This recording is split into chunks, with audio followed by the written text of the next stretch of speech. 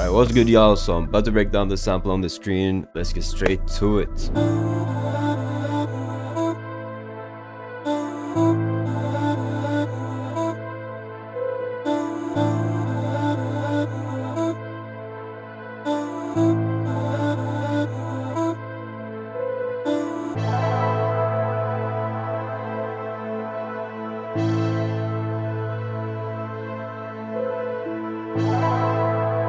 So here's the sample. It's 3 sections. Main melody right here that goes throughout the whole melody, vocals and some accents and some other cool stuff. The first idea I started off with was this sound right here.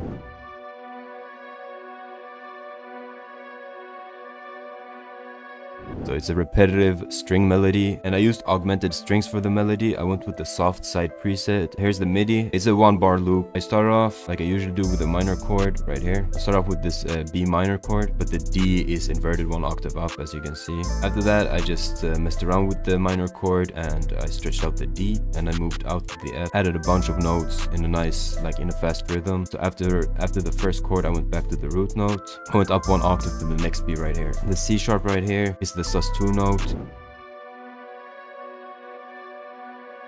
So that's the melody, you know, just 1 chord with a interesting rhythm. After I had that, I went to Black Hole, added some reverb and an EQ, taking out some lows and some highs. After that, I added a dark piano down here. It was the Noir Pierre dark preset. I just went with the root note in a nice octave. I started off by looking which octave sounded the best. I went with the B2 right here. After that, I just pitched it up 1 octave right here to the B3. And then the F right here is the 5th of the chords. After that, I added this little accent thing right here at the end.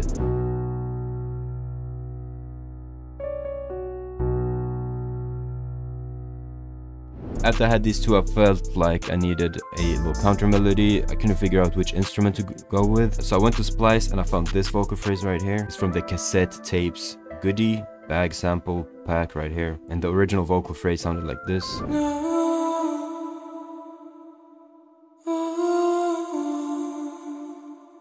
After loading it in, I pitched up 2 semitones, time stretched it, and I also reversed it, so now it sounds like this. After that, I right-clicked this WAV file. I clicked open in Fruity Slicer channel. So after I had it in Fruity Slicer, the first thing I did, I went up to this slice tool and I clicked per beat. So now it's chopped up at every beat of the sample.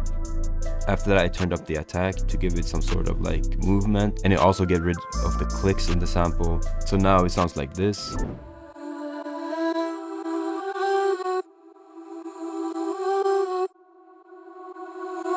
After that, I went into the playlist of the Fruity Slicer and I got rid of this original thing, and I came up with this pattern right here. Just moving around notes, trying to come up with something that sounds nice, and now it sounds like this.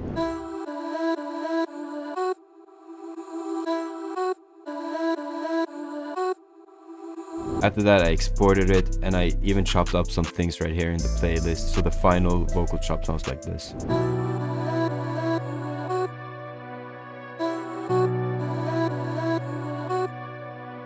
And I also had a sound shifter on the master and pitched down the whole sample to semitones. Now it sounds like this.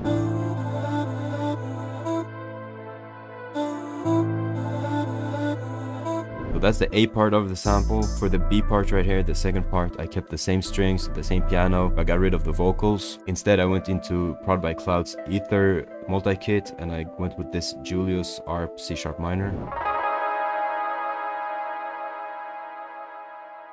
Dragged it in right here, pitched it down 2 semitones, and I also went into Xenology, just looking for a simple sound. I went with the AXJP brass and copy pasted the chords from the dark piano just to fill up some frequencies, and now the B part sounds like this.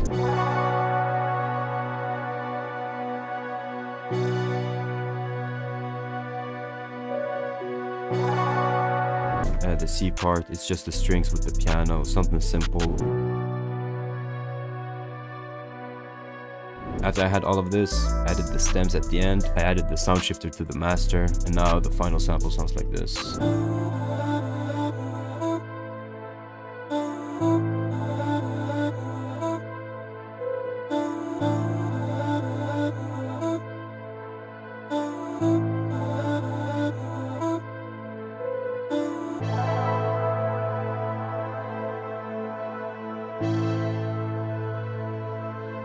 That's pretty much it for the breakdown. Hope you enjoyed it and hope you learned something new. Thank you for watching. I'm gonna catch y'all in the next video. Leave a like, comment, and subscribe. Have a beautiful rest of your day. Peace.